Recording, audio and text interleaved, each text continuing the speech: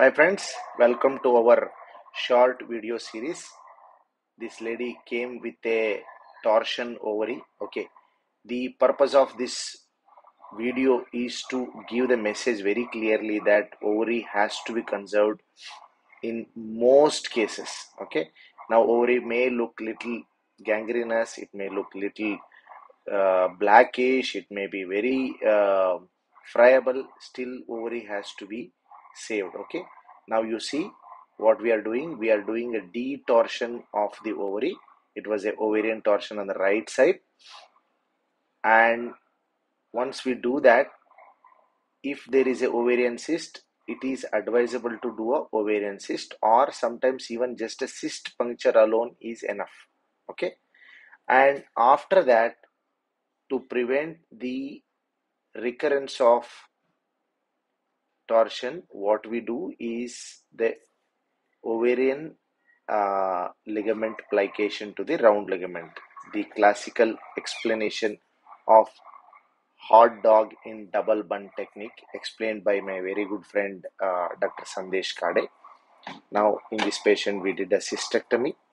Okay, this cyst was probably the reason why it got torsion in the first place. Okay, so once we do the cystectomy, we go ahead with the plication of the ovarian ligament.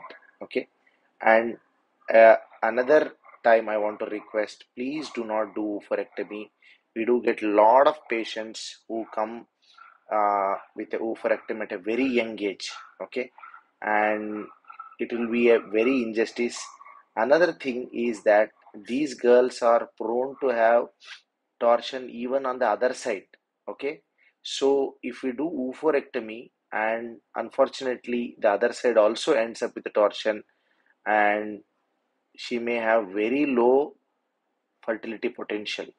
So this is the classical hot dog in double bund technique, where you take a bite onto the ovarian ligament, round ligament and mesosalpinx without kinking the tube. That is very important. Okay, and you attach the ovarian ligament to the round ligament, so that next time, if at all there is a situation where even there is a possibility of torsion, the torsion has to happen with the round ligament, which is very, very difficult. Okay, so the round ligament acts as an anchor and prevents the future torsions. Initially, we were doing this plication with Vicryl, but we had recurrence in one or two cases because the Vicryl gets absorbed, and after that there is no more anchoring effect.